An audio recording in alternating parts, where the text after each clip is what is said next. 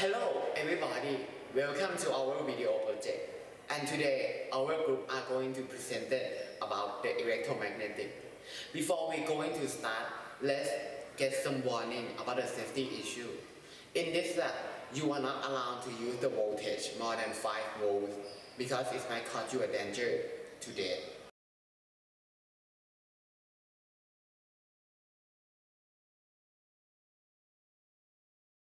In this lab, we are going to test the relationship between the strength of the electromagnetics, the numbers of volts we increase into the systems, and the numbers of coils spinning around the nails.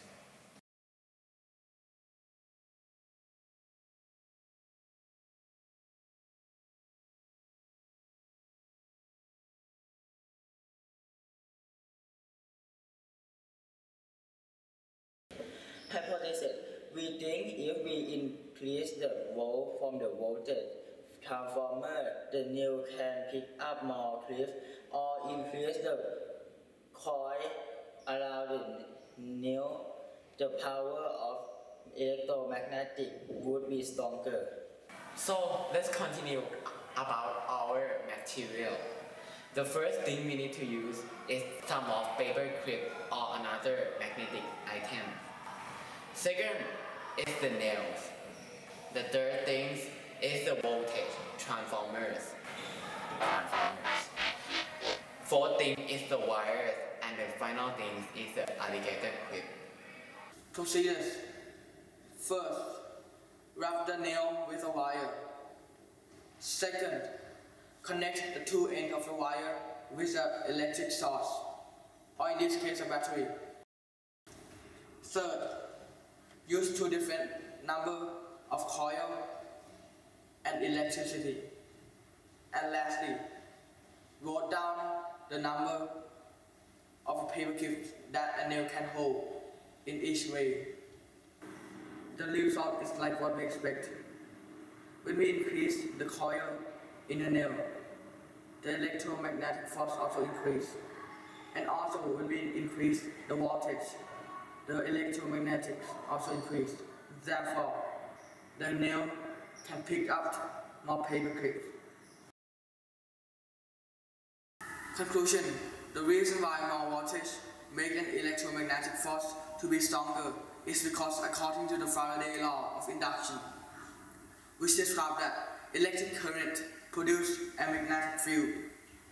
More magnetic fields cause the power of electromagnetics to be stronger and also last longer. And also talking about the coil around the nail. If we put more wire around the nail, which means more coil around the nail, we would increase the electromagnetic on that nail, so it could hold up more paper clips. Let's go to evaluation, or how can we improve this laboratory. In our group opinion, we think that if we want to improve the lab, we can making a chart and like increasing the round we spin of the coil, or like we can find another material to use instead of the nail, so we can get another result. Okay, let's continue about our real life example of how we use the electromagnetic in our daily life. Have you ever noticed about the electromagnetic bells or the house bells, that when you come into another person's house, you click on the bell and then the sound happens? That's it.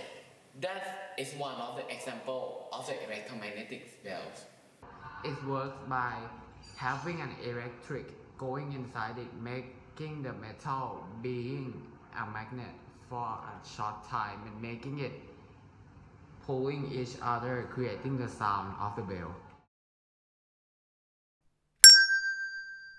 Extra fact, when we give a metal a lot of heat and magnetic field, we can change it into a permanent magnet. It's interesting, nah?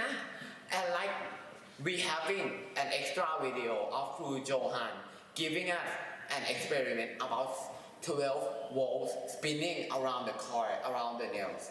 Let's watch.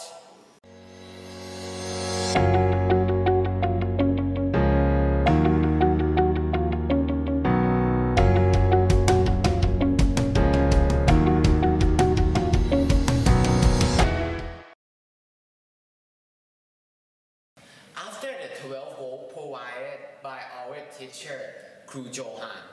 After that, our nail become a magnet for a very long time. This concludes that our fact, that meaning that when we giving a metal a lot of heat and magnetic field, we can change it to a permanent magnet, can be true.